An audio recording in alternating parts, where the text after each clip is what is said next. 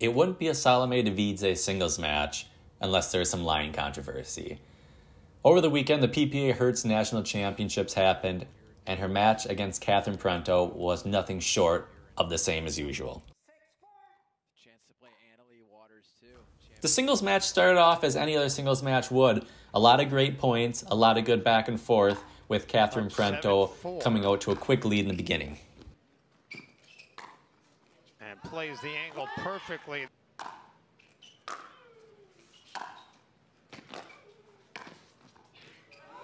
Wow.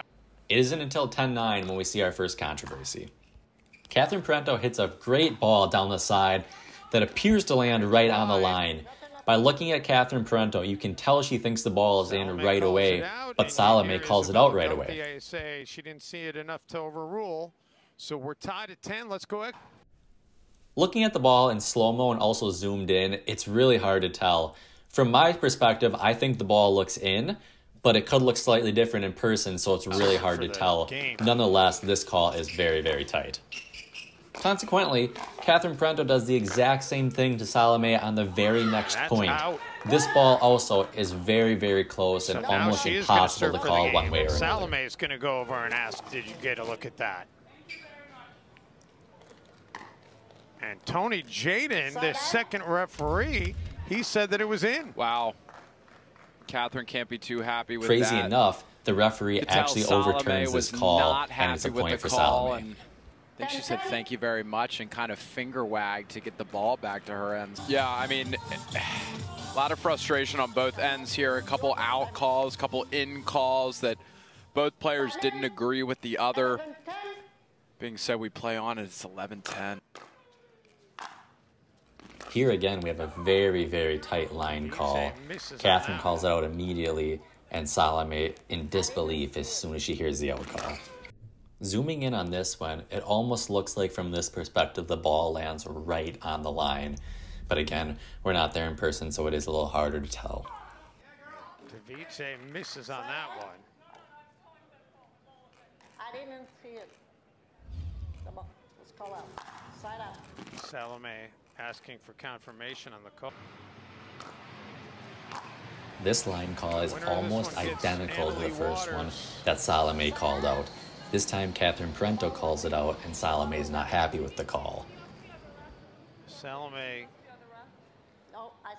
Out of all the close calls so far, this one does appear to be the farthest out, or almost looks definitely out in my perspective. Waters. Side up. The ball was here. The ball was out.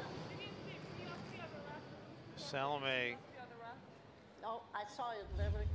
The ball was out. Questioning the call, and nonetheless, the match goes on, and back and forth we have even more line calls.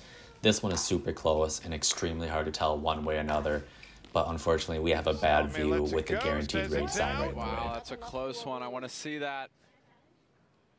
And Catherine asking the official. And now Catherine was asking for a video challenge. There's only video challenges on Sunday. Guess it was not. The last line call, Salome reacts the exact same way as soon as she hears it was out. With the fist pump. The ref quickly overturns this one, and play continues.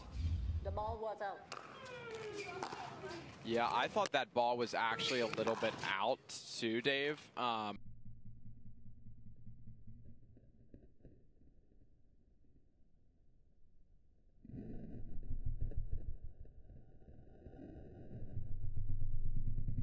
He's a fist pumped, and it was called out by Parento. Man, that. Salome does end up coming away with the win here, but unfortunately this is becoming an occurrence at almost every tournament for her. What are your guys' thoughts on this? Please comment down below.